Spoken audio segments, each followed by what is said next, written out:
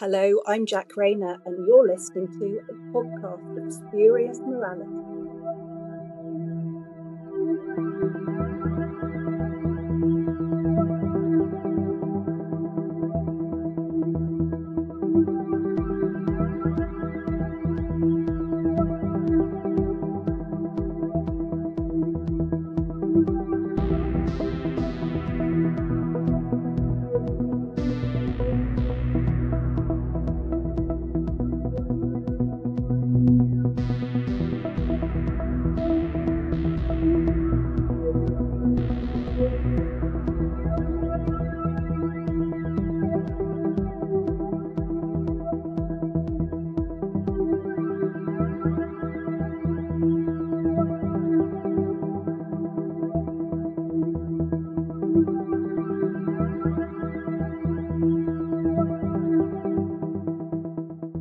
Hello and welcome to a podcast of spurious morality. We thought we were done. We'd finished our first series. We'd told you all of you lovely listeners, we put it on Facebook and Twitter and all over the place that we were done. We were having a little break and we weren't coming back until July. It turns out that was a little bit of a lie. So we have a very special guest today. We are joined by Jacqueline Rayner. Hello. Hello. Hello. Yes, I am very special. Thank you. Oh, it's fantastic to have you on. So I am Johnstone as ever, and I am joined by Connor as well. Hello. So we are going to throw a few Doctor Who Big Finish related questions at you, Jack, if that's okay. That's fine, of course. Marvellous stuff. I may not tell the truth. Oh, that's fine. Nobody tells the truth on this podcast. That's the spurious morality. That's where it comes from. We issue a spoiler warning at the start of these, but I don't know where to start with this, really. We had this same problem with John Dorney the other week, sort of where do you start on a spoiler warning?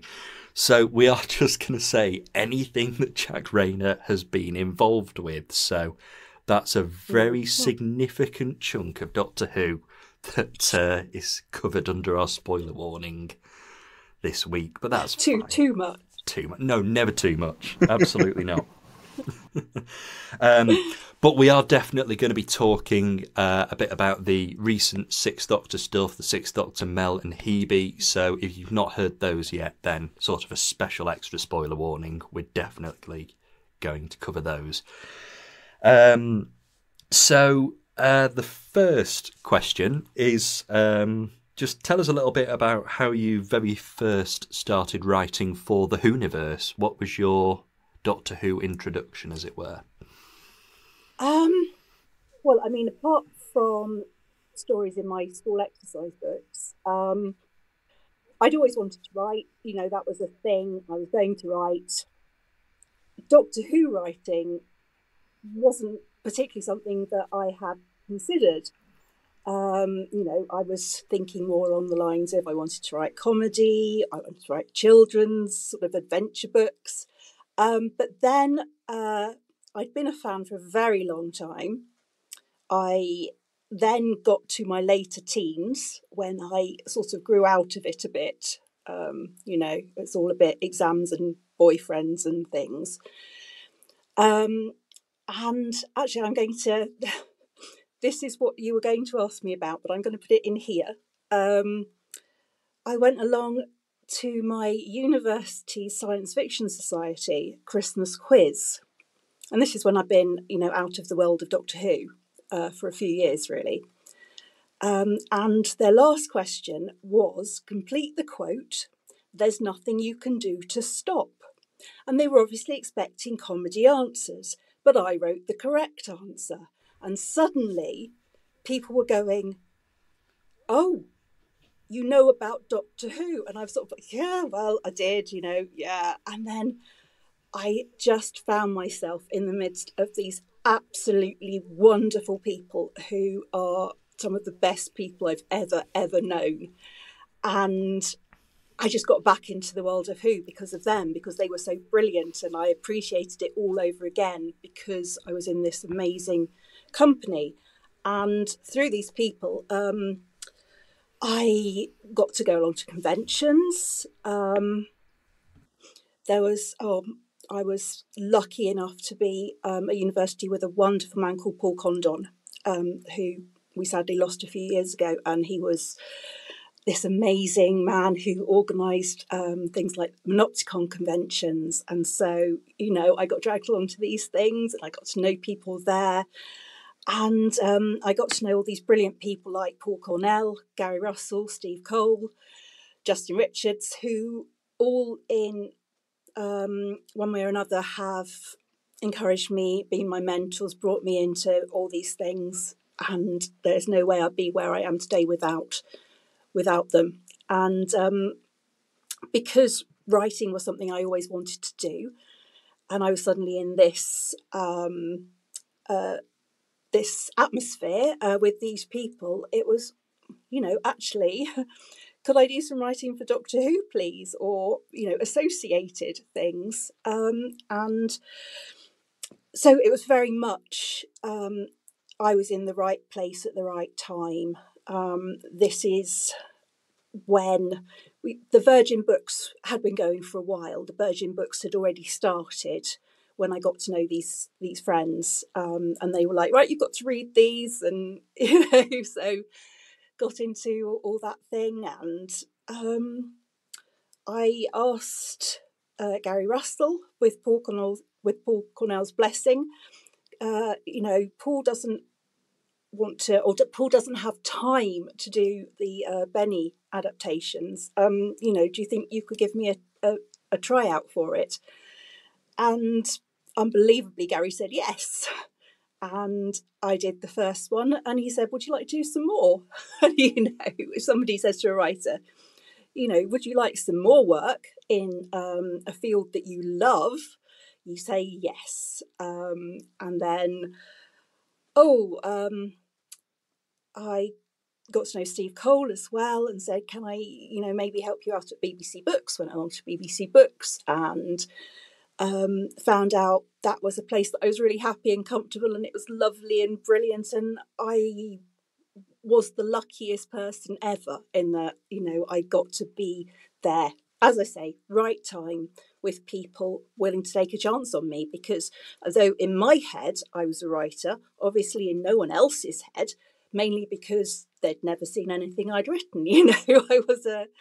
I was an amateur, and yeah, they gave me all a chance, and I just loved it. I loved all of it. The atmosphere, the fun, working collaboratively with people. It was just brilliant. And yeah, so I've just filled up your entire podcast with the answer to your first question. So I'll stop there. But luck, big part of it. But I'm very happy it happened. And of course, it's based around the quote that we've nicked our podcast title from as well. So that's even better. That's brilliant.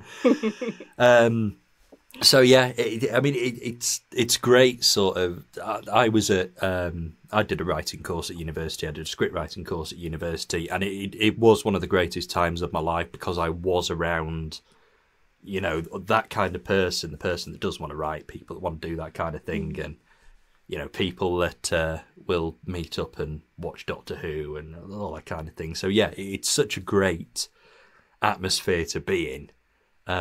So yeah, it's fantastic that that's kind of where it came from, because I've been in sort of a fairly similar situation myself. Do you want to do the next one, Connor?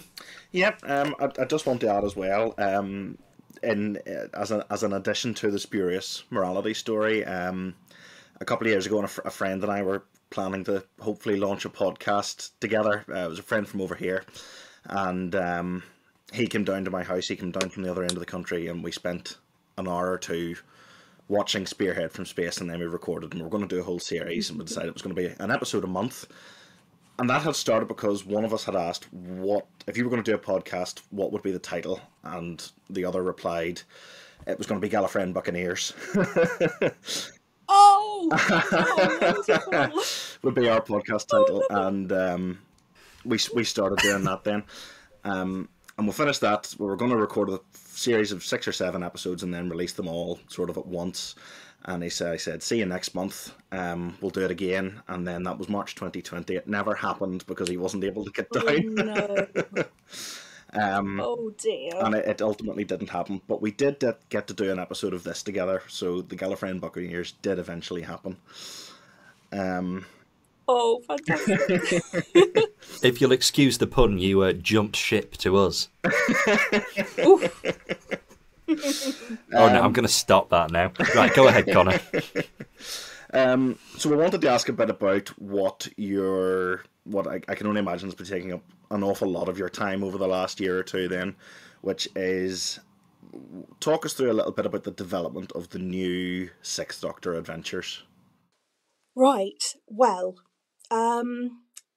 what I wanted to do, and this sounds so pretentious, but I wanted to do something that meant something, and I was lucky enough to be working with Colin, who just obviously he knows his Doctor inside out, and he knows what's right for his Doctor, and he asked, can we have a big arc, something that means something maybe a bit dark.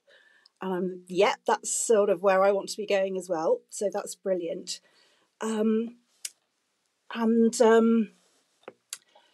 Another huge. I just get so lucky. I was told when I was asked to be producer, and I went because it's not a job. It's not my sort of job. I'm a sitting at a computer on my own, thinking words in my head and putting them on paper person. I'm not a dealing with other things and admin and people and talking type person. So it was all a bit scary. But because it was Sixth Doctor, I could not say no. I just could not say no. Anything else, but no, Sixth Doctor. And I was told, okay, so we've got a guy called Rob Valentine, who is the script editor for the Sixth Doctor. And I was sort of like a bit, but I don't know him. I've got to work with someone I don't know. I'm, already feeling, a little bit lost. And now I've got to work with someone I don't even know. And Rob is just amazing. We clicked instantly. I think he's wonderful as a person as well as creatively. So, that's been brilliant. But what it meant was I had someone I could bounce ideas off, and so did he. And things just really started to work with both of us going in the same direction. And because I'm a wheelchair user myself, a part-time wheelchair user. It's something that's sort of come on over a few years due to some rather unpleasant things happening. No, that's good. Sorry, that sounds awful. That sounds really like sinister. No, I just mean physically, I have needed to use a wheelchair. And you find a completely different world if you're in a wheelchair. People look at you differently, and you suddenly realise there are people out there who are wonderful and welcoming, and there are people out there who are not. And on top of that, the world itself isn't geared up for that sort of person. And I do like characters who are a bit flawed. And it felt rather like we could have somebody who's going to put this across, what it's like to be in that sort of world, but we're heightening it because you've got all the other things that the Doctor Who universe throws at you on top of what the real world throws at you. And we can say something in science fiction terms about the attitude towards disabled people and disability. Because saying things in science fiction it's a really good way of getting those things across, sort of, slipping ideas in under the radar a bit. Not hugely under the radar because, Hebe doesn't exactly keep quiet about this sort of thing. But when you're presenting it in a science fiction light, that does help. So Rob and I got together and realised that with all these aspects together, what we're really looking at is something about a character who does not think of themselves as evil. That's the really big thing. They don't think that they are evil. They think they are a good person. And we discover that they're not. And again, you're not trying to make huge commentaries on the world, but it is something that we really wanted to talk about. And it developed from there, because with the Sixth Doctor, you could do this. The Sixth Doctor has got that heart. He would take someone like Hebe under his wing completely, but he would also allow her to have agency, which is very important. We don't want people speaking for the disabled person, but would also, back her up, and would have this righteous indignation. That's what Colin does so well. He does those moments of real care and concern and empathy, and then he can do that, just turn it to that absolute righteous indignation, and you really feel it. And I don't think there will be in any way a better Doctor that you could do this sort of story with, because that's just you'd want the Sixth Doctor with you. If you were going through this sort of thing, that is the person that you would want with you, because he will do what is needed at every point. This always happens when I'm being interviewed. I can't actually remember where I started, so I'm not quite sure where to stop. That's how it began anyway. I think somewhere in that you got a bit about how it began. I think you've and where we might be going, I guess. I think you've actually covered two questions in that as well, because the next one was sort of tell us about the development of Hebe, but she's such a brilliantly unique companion, but at the same time she's such a believable companion. She's such a she's absolutely great with the Doctor and Mel as well, and I think it's the dynamic of the three of them that's just really made this enjoyable. I'm really glad you think that. Obviously, we love her. I know there are people who don't, but I think that's better than just sort of being bland. Hopefully she is somebody that is real. And she certainly has got a lot to say. She is her own person, and the fact that we managed to get Ruth for her. I was determined. I wanted Ruth so badly. I really, really did, and it took quite a while. Not because Ruth wasn't willing, but because Ruth is unbelievably busy and on this huge upward trajectory, and she is such a star that getting her was hard. But she was Hebe in my head. She was Hebe, and she had to be Hebe. And thankfully, she found time for us, which I'm just so grateful for. Yeah, she's brilliant. Oh, excellent stuff. Yeah, she's brilliant companion. Keep her around forever. She's great. Certainly will if I can. Marvellous. Again, you've half answered this. I think you've managed to do like half of our questions in one there. Brilliant. But we were sort of going to ask. This is why I don't do podcasts. I don't stop talking. It's not a bad thing. It's not a bad thing. Well, what we were going to ask was sort of, did you choose the Sixth Doctor or the Sixth Doctor choose you? Which you kind of half answered there, but just kind of, like you said, it would only be the Sixth Doctor that you'd kind of go for. So tell us a bit more about your love for the Sixth Doctor then. Oh, well, I mean, it's right from the beginning. I was born in the early 70s, so all through growing up, Tom Baker was the Doctor. You know, I got into fandom. Rhys Davison, he was great. That was brilliant. And but Colin Baker just, you know, appeared on screen, and I was, apart from the coat, I love this guy. He just, I'm not saying that the era was perfect. Everyone knows there's, you know, there's a few problems with it, but they certainly weren't with the Doctor. And I loved Perry. I loved Mel. He just really, I just really felt connected to him. He was just so big, such a big character. So when Big Finish started, when they started doing Doctor Who, so I'd done some of the Benny stuff, and the expectation was obviously Doctor Who. You know, that's probably not something that's not going to happen for a while.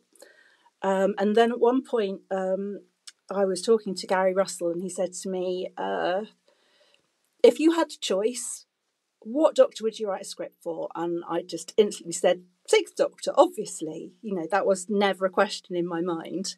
And he went, okay, went away, came back later and said, so, this Sixth Doctor script you're going to be writing. And it was, so again, huge luck. I got to be there at the beginning of the Sixth Doctor with Big Finish. Colin had already done Sirens of Time. He'd done Whispers of Terror, which was a absolutely fantastic concept and script by wonderful Justin Richards. And then Gary wanted to sort of, you know, take it in a slightly different direction, because that's something Colin wanted to do as well. And the fact that I was, you know, allowed to go in and start doing that. So after that, there was sort of never a feeling that I wanted to desperately break out and write for anyone else. I think I have been lucky enough to write for other Doctors, and I always feel it's a privilege. It's just, you know, so great that I can get to do things for different iterations of this amazing character. But I do just feel this connection to the Sixth Doctor, and that is where I will naturally gravitate to. And yeah, as I say, producing, I had sort of vaguely talked to David Richardson about maybe doing something a bit in the behind the scenes sort of area, but with, you know, no particular conclusion or, you know, anything. And then David said, can we have a chat? You know, you had said at one point about maybe doing something. And I was sort of, well, yeah, thinking, yeah, but I think it was the right thing that nothing ever happened. This is not my sort of cup of tea at all. Incidentally, I don't like cups of tea, so that doesn't really work as an expression. But I was like, well, whatever he's going to say, I'm going to say no, because no, it's too scary. It's much too scary. And then he said, we're looking for a new producer for the Sixth Doctor Adventures. And yeah, that was and it's been a very steep learning curve. I've made a lot of mistakes along the way. But I'm really, really chuffed that they asked me to do it. And I just have such a blast. And working with Colin as well, who, as I say, knows his character so well and has ideas for his character and knows what's right for him. That's how it all happens. So it's a bit of both. I certainly chose him, and to some extent, I was lucky enough that he seemed to want me on board as well. So yeah, really, just one of those. I can't quite believe that, you know, all these lovely things are happening, but they happened. I mean, it's not all lovely. I get things wrong a lot, but there's still a hell of a lot. Are we allowed to say hell? I'm not sure what your podcast rating is. We There's an awful lot. of things that make it very worthwhile We for me. we used to be a non-sweary podcast, and then we had Chris Chapman on, and we had to sacrifice our not explicit tag because there was no editing around it. He wanted to do Doctor Who and the Cannibals as a story. Yay! Yeah. So if you're looking for dark tales for the Sixth Doctor, talk to Chris Chapman. He's got a couple. Oh, I've got plenty of amazing and occasionally dark Chris Chapman stories to come. Oh wow! Oh, have you just revealed something on our podcast? I think I probably have. Oh wow! Yes. There we go. We've got an exclusive. Marvelous! Oh, I'm excited about that. We love Chris's stuff. We had him on, Me and then too. we had to go off and do another episode just talking about our favourite Chris Chapman stories, and I think it's possibly one of the longest ones we've done. We just couldn't stop, sort of raving. He is really good. He is a writer who delivers you something perfect and says, "Oh, I'm sorry, it's not very good." You know, he's and what he's done really is superb. Almost always, in fact, always, actually, always. I've never yet had something come in from him where I haven't just fallen in love. You know, by the time I'm on page 3 at the latest, he's a very, very good writer indeed. There's a few people who I do tend to go back to again and again because their writing is brilliant, and I just love working with them, and they get it. They just really get, you know, what we want and then elevate it. You know, you say, I would like story X, and they will go, yes, I can deliver story X. I will try to deliver story X. And they deliver story X to the power of 10, you know. And that is what is so great about working with people like that. Yeah. Oh, brilliant. So obviously the current run of Sixth Doctor Adventures, it's a sort of big story. You've obviously got it planned out, and I like to think you've got it planned out for about a decade. I just want it to keep going. It's so good. But obviously you've written a lot of stuff that's just, you know, very standalone. It's 4 parts and you're done, that kind of thing. So how different do you find the process of writing a single story compared to sort of planning a series like the Sixth Doctor Adventures? It is very different. I love the thing I love with writing. One thing I love is when the ideas just happen to you. You know, you can sit and stare at a piece of paper for ages and nothing happens, and then suddenly it all comes together, and that feeling is like nothing else. I love that so much. The other part of writing that I love, which is going to sound ridiculously basic, but it's putting the words together. I love how words sound. I love how you can play with language and play with different ways of using it and telling stories. And those are the things that I love doing, getting inside a character's head. So when I'm working on my own, I love all those things happening. But working collaboratively like this, it's pretty much what I was saying about working with Chris Chapman before. People will take ideas and run with them, and they will take them to places that you had never dreamed of and that you would never have got to. I think there's sort of a natural thing that goes on when you're listening to someone else's script or reading something by someone else, and you think, oh, that's brilliant. Oh, I wish I'd done that. Yeah, I'd really have liked to do that. And then sometimes there's ones that you go, I could never in a million years have got there. That's sort of, it's not me at all. I could not have found my way there. And that is a really great thing that comes in when you're collaborating. There's a project that we've been working on. I'll have to be very careful so the Big Finish publicity people don't don't tell me off. But I will just say that next year is Colin Baker's 40th anniversary of his first appearance of the Doctor. So obviously we want to mark that. And I got my ideas of how that was going to happen. And then was working with Rob, and we started to go off in other directions again that I would not have thought of. And it was getting better and, building it. And then we brought on somebody else as well.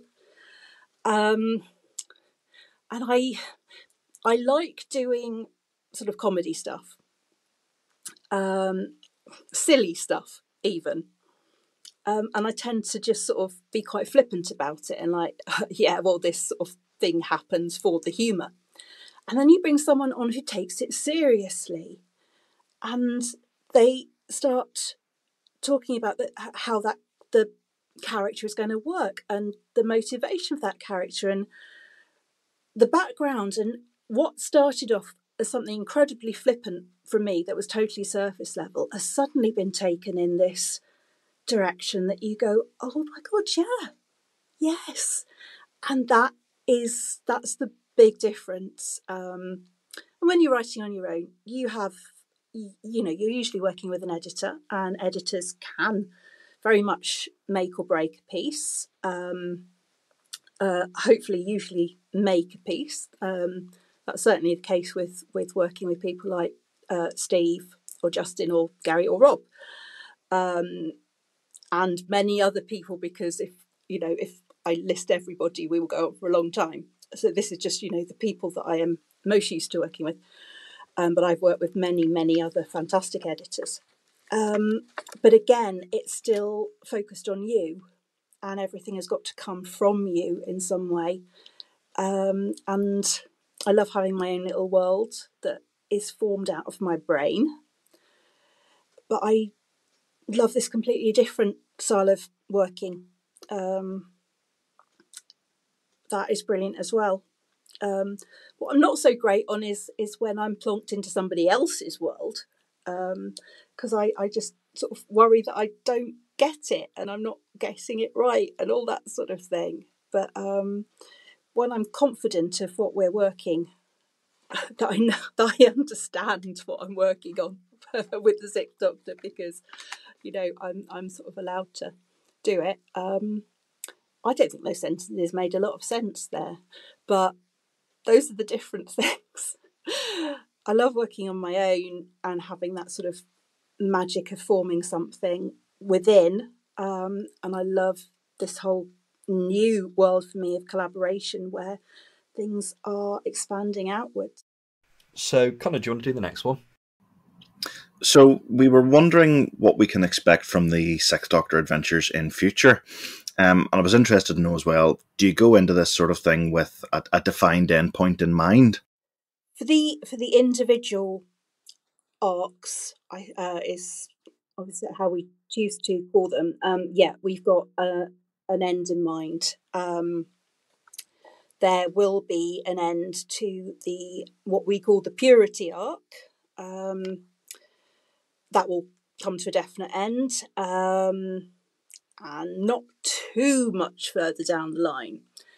We will branch out a bit, because Rob and I sort of rather egotistically call this, our era, with Hevie and Mel.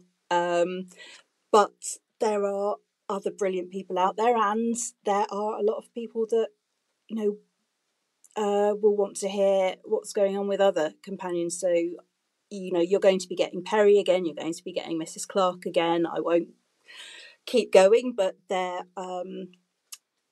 are other voices who you will be hearing again. The Hebe and Mel and Purity storyline was our first big thing, but we had many other ideas along the way, and there will be other arcs, some for other characters, some possibly for returning characters. We are recorded for a lot of years in advance already, and we have an idea of what we want to do for as long as we can continue, for as long as Big Finish let us continue, for as long as the BBC let Big Finish continue, for as long as Colin is happy to work with us. We have a lot of things in mind that we want to do. So it's not all going to be arcs. There's going to be some, lovely little standalone things. I don't want people always to know exactly, is this going somewhere? Is this not going somewhere? Sometimes it's very obvious, and sometimes, maybe there's something that will get picked up again further down the road, and people may suddenly think, "Oh, hang on, are we actually doing an ongoing story?" So we've got a lot of mixed things coming up, but we know where we're going for now, and we know where we want to take it for now. We are planned for as long as we can plan at the moment, and there's some it's so hard. I say we've recorded for years ahead, and there's stuff I want to tell people about, and there's things I want people to experience, and I want to hear people's reactions, and it's like, okay, I'll hear how they react to that in 2027. That's hard. That is really hard.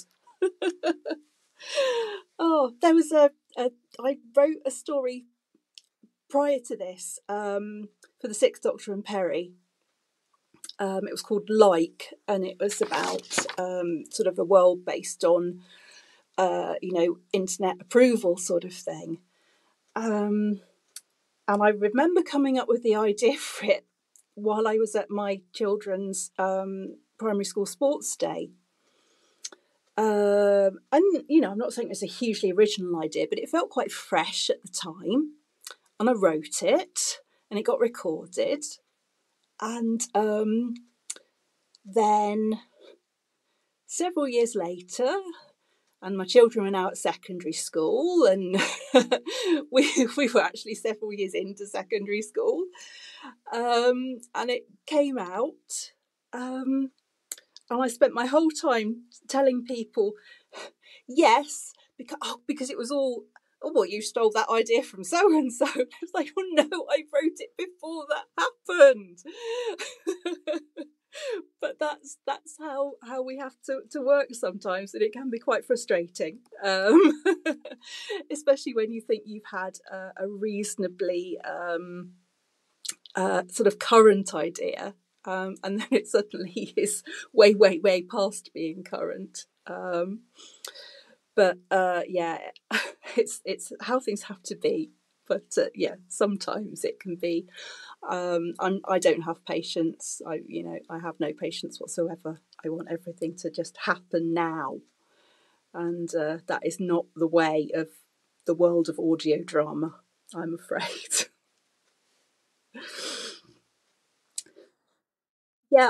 Once again, I think I just answered a question you didn't ask. So that was an interesting point, actually. Sort of, it must be sort of quite difficult to try and find ideas that are not just current but likely to be current in 3, 4, 5, 6 years' time. Because I remember listening to Like and thinking, "Oh, it's like that Black Mirror episode," but it was not like that Black Mirror. It came before the Black Mirror episode. Yes. Maybe that's what we need. We need Big Finish to churn things out like Netflix does. Oh, I can't keep up with it as it is. I do my best. I really do my best. I used to just about do it when we did, the monthly adventures, and we had one a month. I managed to keep up with that. At the moment, it's terrible when you're working with people who you love and you love their work, and they've done something, and you have to sort of go, yeah, I'm really sorry, I haven't actually heard it. And it's not because you don't want to or anything like that. It's just because you literally have not been able to squeeze any more minutes in a day. And yeah, I feel a bit sad at all the things that I have probably missed out on. And one day I will manage to catch up with everything. But yeah, right now, when you have to spend a lot of time making things, sometimes you just can't get to hear what other people have made, and that is quite sad and, as I say, occasionally embarrassing and mortifying. So. I've completely lost my place in questions now. That's all right. So have I. You do it, Connor. I'll pass the book. So you were one of Big Finish's earliest contributors. How much has changed over the years from your point of view? There's an awful lot that's changed. It's a very, very different beast now. Because early on, the work was so new and different, and Gary Russell, with the help of obviously, Jason Haig-Ellery support and Nick Briggs, and everyone was just pulling this all together in because nobody quite knew, nobody had really done it before. Obviously, there'd been things like the audio visuals, but this was a whole new way of working. And the enthusiasm and the passion was it was wonderful. It was so exciting, but in some ways you sort of took it a bit for granted. I'd go along to the recordings to make the coffee for people, and it was, yeah, we're just making new Doctor Who adventures. Because it was just happening around you. And now things are different, because there's been so much more experience to build on. So technically, they are different things entirely. But what hasn't changed is that passion. I would say, most people who are working on these things are so happy to be working on them. I still get a little bit of a giddy feeling when I'm attending a recording day. A Big Finish being brilliant have allowed me to do this remotely, because going into the studio for me will be very difficult for the accessibility issues and so forth. But still, I just love the recording days. The directors, people like Sam Clemens and Helen Goldwyn, just have this brilliant atmosphere. Colin Baker and whoever our companions are at the time are always, really welcoming, and everyone just throws themselves into it. And you get a little bit giddy thinking I'm making a little bit of Doctor Who. So sometimes occasionally you sort of think, oh, maybe take it a little bit for granted, and then when you actually think about it, you think, oh no, this is a special thing that I'm getting to do. So technically there are differences because we are now 20 years later. Big Finish is a much bigger company and has a lot of different people, different working practices, but underneath it is still the same. There is a part of me that thinks, oh, the glory days, because of the fun and excitement of everybody treading the new path. But there really still is excitement today. The set that is coming out imminently, possibly in a day or two after this is being out there, perhaps, has got a story in it which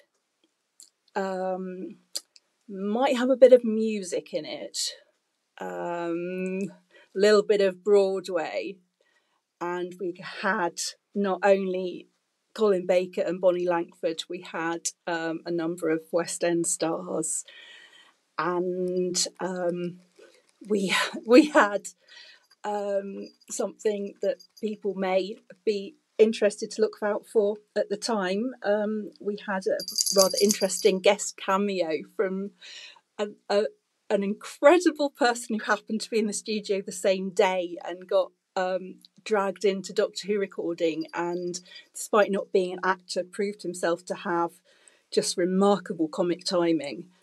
And that sort of summed up what it can be like. Just that fun and enthusiasm and excitement, and people willing to get stuck in and have a go and have a laugh. And that is just, yeah, it was like that in the early days, and it still is like it. And yeah, when people listen to Broadway Belongs to Me, I hope that they will enjoy it as much as the cast and crew enjoyed making it, because yeah, it was one of the ones that is that stands out as an experience.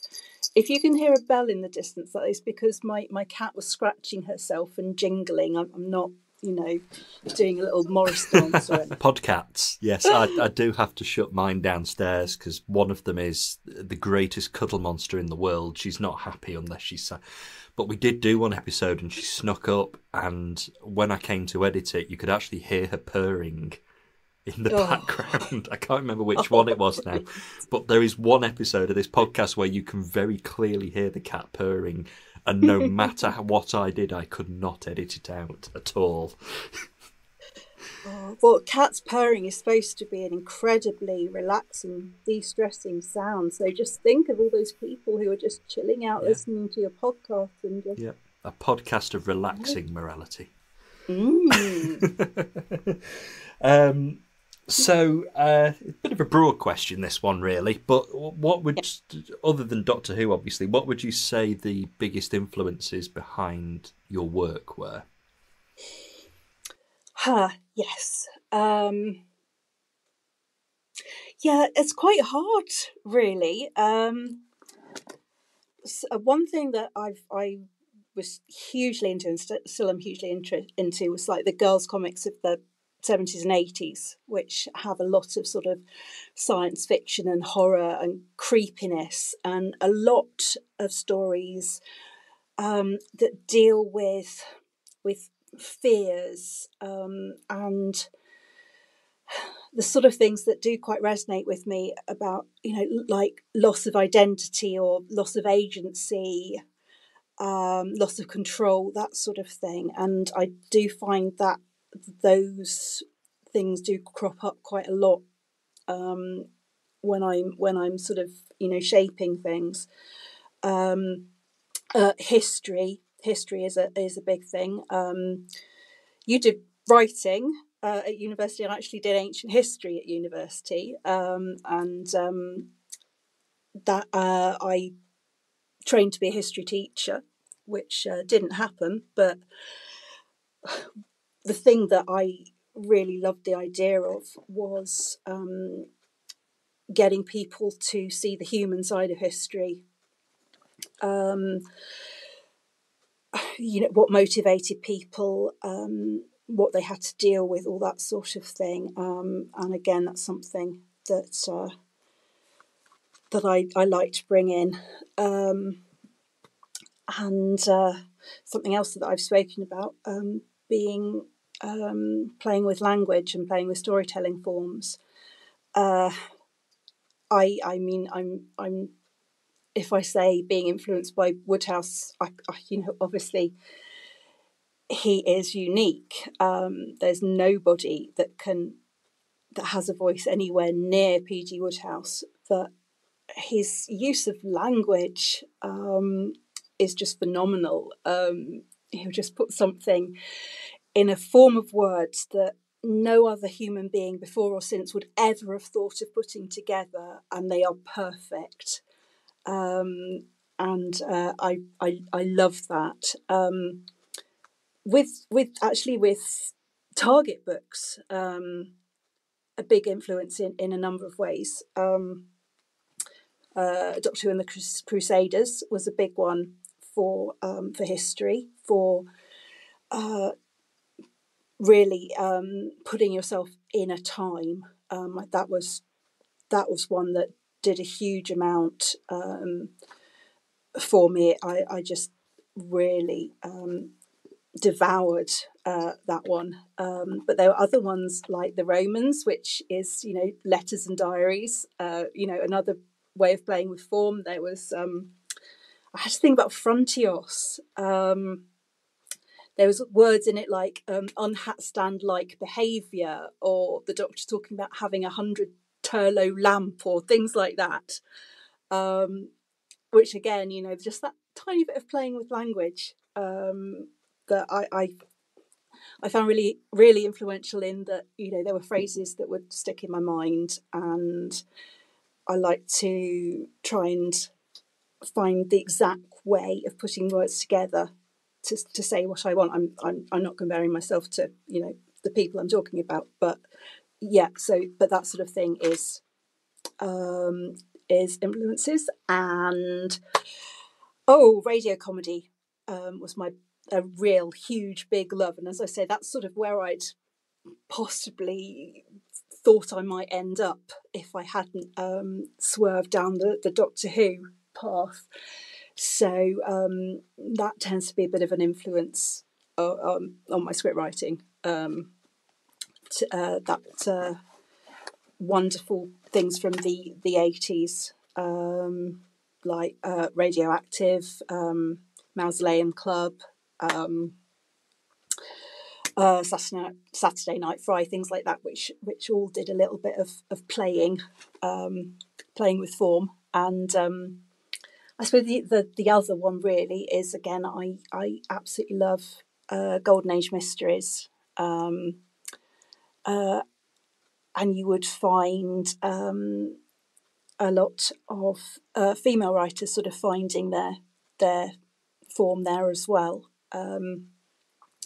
which is a really interesting development. So all those things, I think, have in some way led me to where I am now. In this sort of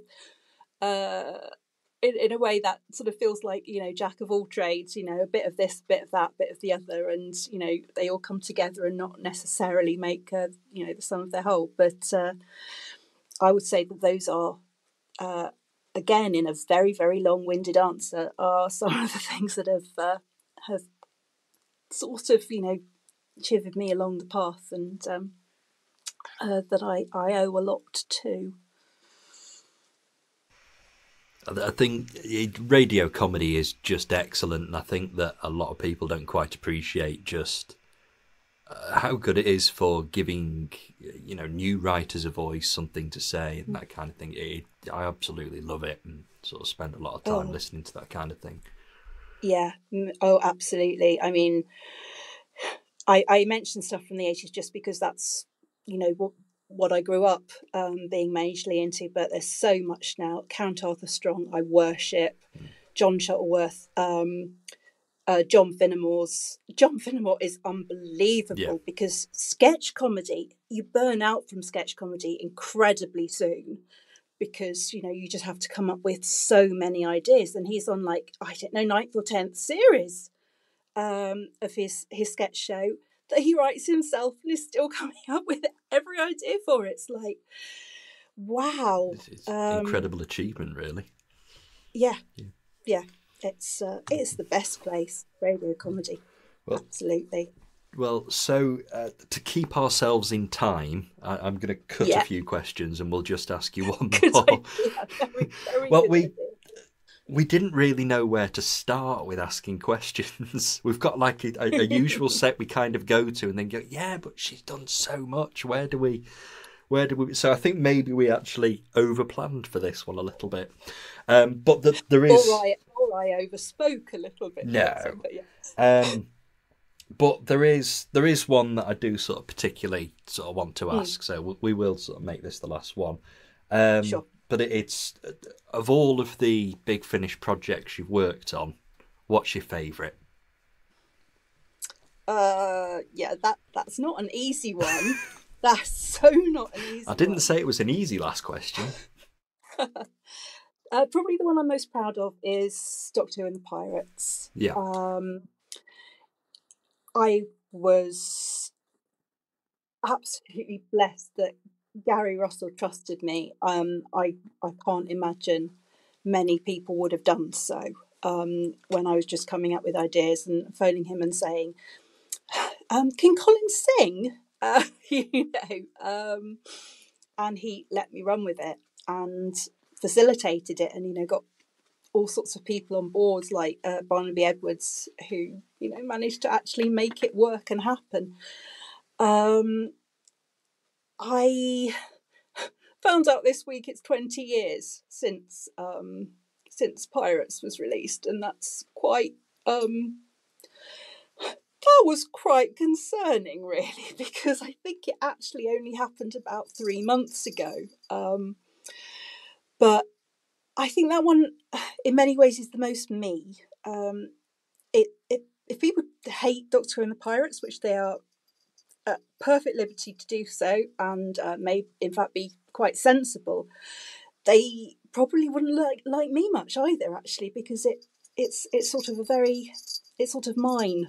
I feel that is the most mine of my things, and I'm still very proud of it, even though it's 20 years. And that sort of makes me feel like I peaked 20 years ago and I'm just treading water since. So I probably would say the Pirates, but there are things like, Walking to Babylon was the first time I got to work with Elizabeth Sladen. And that was an absolute jaw-dropping meet your heroes moment. That was incredible. And when we were all going for lunch, someone took me aside and said, "Did you realise you've been calling her Sarah all morning?" And I didn't. So I hope that's enough of and I tried to keep that one short. For me, that was quite short. Well, yeah, thank you so much for joining us. It's like I say, we'd wrapped up our first series. We were kind of having a bit of a rest, and then we went, well, no, we've got to do this one. We've got to do this one, absolutely. And it's been absolutely marvellous, and I'm looking forward to getting it online. It's been lovely talking to you. Well, it's been lovely meeting both of you. That's really been nice, and you've been very lovely and flattering and encouraging, and that I can't say that's not a lovely thing to happen to somebody. But it's been really nice talking to you, and thank you for your patience, I think, because do cut out anything you want, it's fine, chop huge sections out. No, it's all got to stay. It's all been absolutely brilliant. So that has been our special sort of bonus mid-series break episode of a podcast of spurious morality. And it really has been a pleasure to have you on, Jack. It's been absolutely fantastic. Thank you. So that is all we have time for, though. So I will say thank you and goodbye. I will also say thank you and goodbye to Connor. Thank you and goodbye. And we will be back in the not too distant future for our second series, which we've all got planned out. It's even more ambitious than our first, but we're looking forward to it. But in the meantime, have a great few months while we're off air, as it were. And thank you very much for listening. Goodbye now.